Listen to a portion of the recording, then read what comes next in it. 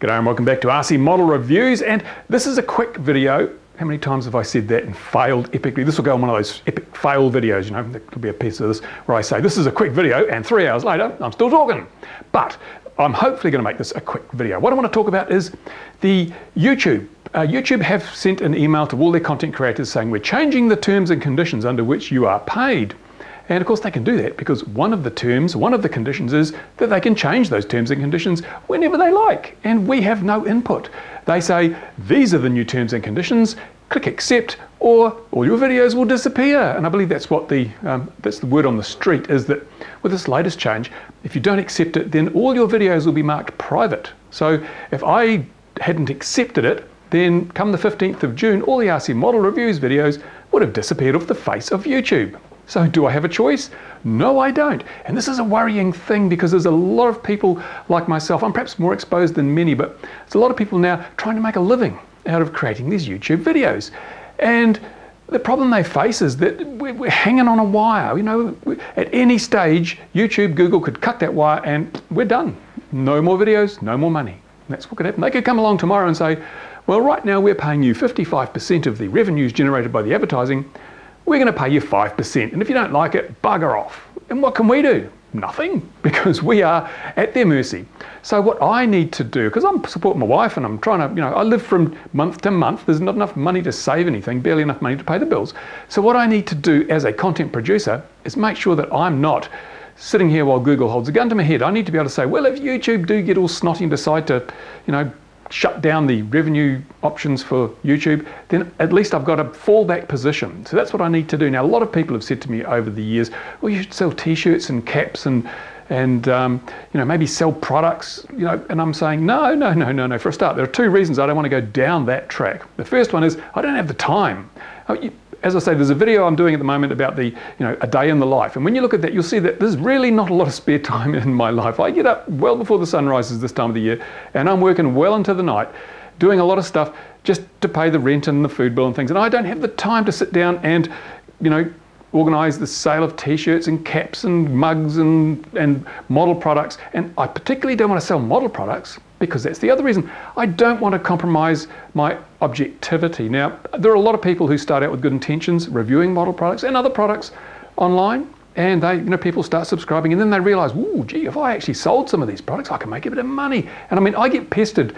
There's not a week goes by when I don't get an email from one of the new Chinese online retailers saying, please come and look at our site, please look at the products, choose any product you like, give it a review, join our affiliate system, you know, and I'm thinking, yeah, right. So I tend to, like all the products I've got from Banggood, for example, I've purchased. I haven't had freebies, you know, and I've got there's a company called GearBest, and they've been, Adam from GearBest has been sending me emails saying, hey, choose a product, review it. And I'm looking, and if I find a product I want to review, then I will probably buy the product. Because part of the whole review process is not just looking at the product, it's looking at the people behind it and the service that you get. And I've found it would be a very stupid company that offered you a free product and then didn't back it up and ship it quickly. But if you go in anonymously and they don't know you from a slice of toast bread, then you can find out just how well the support, the service and the delivery is. And that's just as important as the product itself. So sometimes I take free products because I know the company involved. Other times, you know, to do the review process, you've actually got to buy it so that I can say, don't buy from these people, they're crap. And for example, you know, I've mentioned in another video, I bought some stuff from SDS and I got burned. So I say, SDS, well, you might want to use it, but you know, not a company I intend to use in the future. Anyway, getting back on track because I'm wandering and this short video is turning into another bloody long one. So what I need to do is diversify my revenue sources, where I earn my money from. And ruling out selling stuff means that I don't have a lot of other options, and I'm not going to take on a sponsor. I've been offered sponsorship by a number of companies, and some of them are household names in the model industry. But as soon as I take on a sponsor, like, I mean, look at the Flight Test channel, that's taken on sponsors from time to time. And it's a great channel, and it's fun, and it's interesting, and it's humorous. But, you know, I just can't get over the thing that even if I took on a sponsor, it would have to be seen to change my objectivity. Even if it didn't, people would perceive that, hey, he's sponsored by this company. He's probably not going to say as much bad about them as perhaps he should. So there you go. I'm not going to take on any sponsors. I'm not going to sell any products. I don't want to get into the swag thing. I may later on, but at this stage, no. So the only thing I sell, the only thing I've got of value to offer people is the videos I make. And right now, the only way I deliver those is through YouTube. And the only way I make money out of them is when YouTube shares some of the ad revenues from me. And to be honest, I mean, YouTube, the reason I got this email from YouTube was they've announced this new service where you can pay $10 a month to Google or YouTube and you won't see any ads on YouTube when you look at the videos. And what YouTube's thinking is, well, people will pay $10 and they've said to the content producers like myself, we'll take all those $10 subscriptions, put them into a big pot. We'll take our 45% that we use to cover our costs and make our profits, and of the remaining 55%, we'll divvy it up and send it out to you content creators based on the percentage of the total content views that your channel got. So when you get a small channel like mine, and yeah, mine, I've got, 80,000, 85,000 subscribers on this channel and tens of millions of views, but it is still a small channel in the bigger picture. Look at, what is it, PewDiePie? I mean, what's he got, 37 million subscribers, and most of his videos get millions of views. I'm nothing, I'm insignificant compared to that. So in that respect, when they take that big pool of the 55% remaining money and divvy it up, the odds that I'm going to get much is pretty small. I'll probably fall below the rounding level, and so maybe I'll get nothing out of it. But I don't have a choice. I have to accept this or I'm done for. Well, my videos will disappear. So what I need to do is look at another way of delivering my videos to you. And what I've mentioned once before, I think, is the concept of a premium channel. It's a channel where I'll put extra content up there, perhaps more in-depth stuff, and perhaps I'll do some more in-depth tutorial stuff, some more information, try and make it something that gives a lot of extra value, because really we're talking about an exchange of value here. Any business is based on an exchange of value. That's something a lot of people don't realize, but those are the people whose businesses fail. Every business is built on a value exchange, and what I'm giving you is the value of my videos. What you're giving me at the moment is the value of your eyeballs, which Google values and sends me 55% of what they think is a fair value through the advertising. So you're getting value, I'm getting value, Google gets value. All the partners in the relationship have a balanced value, right?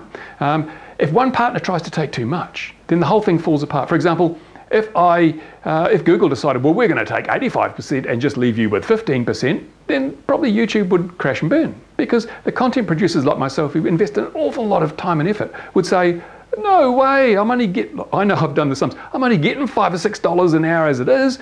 I'm not going to go down to $3 or $2 an hour just because you guys get greedy. I give up. And so they'd lose a lot of things. Likewise, if YouTube started plastering ads not only at the beginning, but halfway through and 3/4 of the way through, and overlaid banners and all that sort of stuff all through the videos, you'd probably say, oh, it's just not worth the hassle. I mean, look at all this advertising. I give up. I'm going to just, I resign. I unsubscribe from YouTube. So everyone has to get a fair deal. And so when I look at this premium content channel, I need to ask you guys a question. How much is it worth?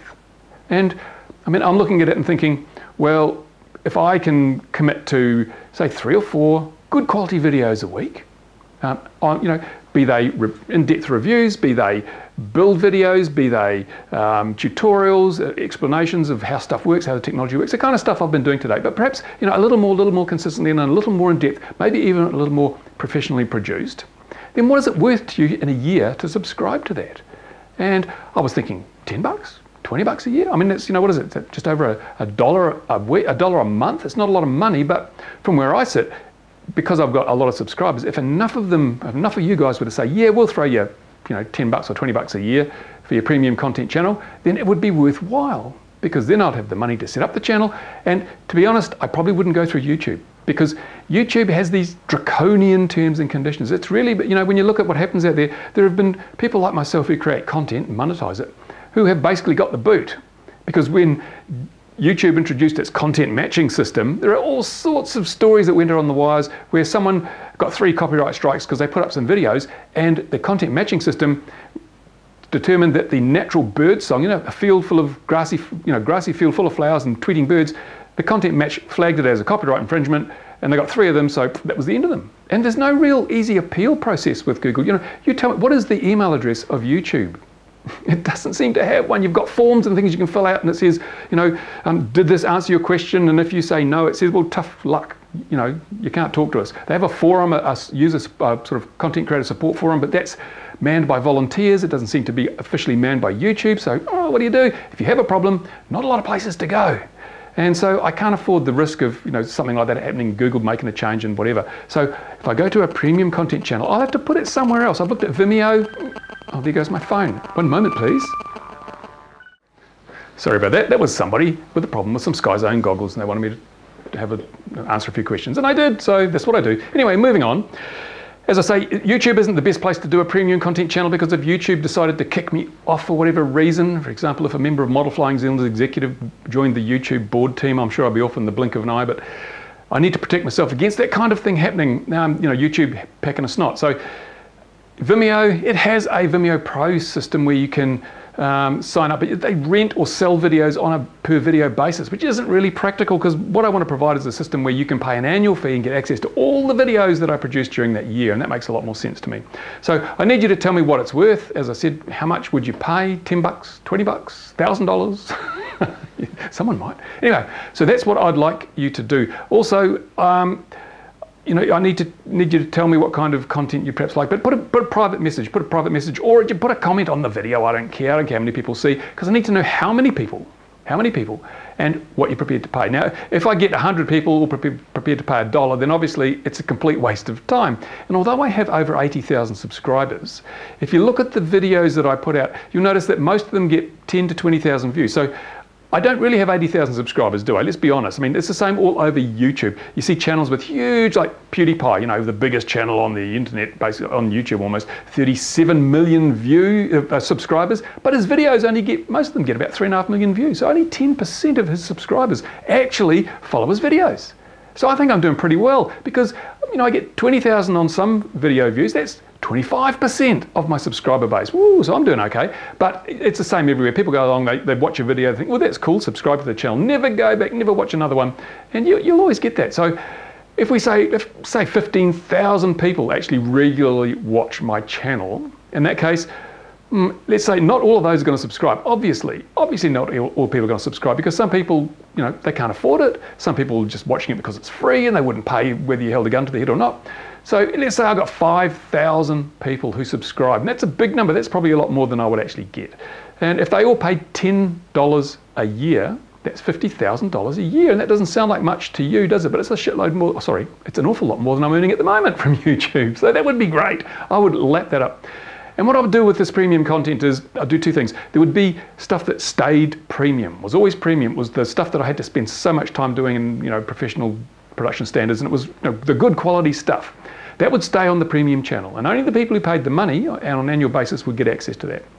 The other stuff, the stuff that normally goes up on this channel now, I'd also put it on the premium channel, but I'd leave it there for 2 weeks and then I'd put it onto YouTube. So if you've got a premium subscription, you get to see it 2 weeks before everybody else without any ads. And if you don't want to pay a subscription, well, you still get to see the content apart from the really premium content, because 2 weeks later it goes on YouTube and you can watch it with the ads if you want to. There you go. So I'm not going to deprive anybody of anything that they're already getting, but I might create some other stuff that you won't get unless you pay the premium, join the premium channel. So there you go. What do you think? I mean, I need your input. Is this a stupid idea? Is it a practical way for me to protect myself against YouTube having a hissy fit and kicking all the content producers out of the pool? I don't know. It's the only one I can think of at the moment. Now, people have mentioned, what about Patreon and things like that? But, well, I mean, Patreon's okay, but it's just, I don't know. I would rather, run a channel where people paid, and so you're paying for something. Patreon's sort of like, here you go, you're a wonderful person, you have some money. I mean, because I also get donations, of course. On my RCModelReviews channel, there's a little donate button, and the money for that goes in the PayPal account, and it all goes straight back out buying stuff. Very little, in fact, I think in all the years, it would be a tiny sum I've ever brought back, to actually pay the bills here. It sits in the PayPal account, and I use it to buy product which I review. So that really covers some of my expenses, my overseas expenses. Doesn't cover my rent or my power or my food or anything like that. So it's a small amount. Well, there you go. I've waffled on. This video must have taken at least 3 or 4 minutes now. Another epic fail on my part. So thank you for watching, and I'm going to get back to the bench. I've got a lot of stuff to do. Still editing up the video final, well, not the final, but one of the part 5 of the mini quad build video, because I've had some issues with doing stuff. I've had to do stuff about 25 million times, and I exaggerate. It's only 23.5 million times. So that will be coming up fairly shortly. So if you're waiting there, come on. And also I got today, this isn't a weekly news, I don't know why I'm telling you this, I got some more circuit board, which I'll be cutting up and sending out to people who have said, hey, can you please send us some circuit board, mister? Okay, time for me to go. Another video coming up very shortly about another issue which I'd like your help on. And then we'll get to the really good stuff. Bye for now. Back to the bench.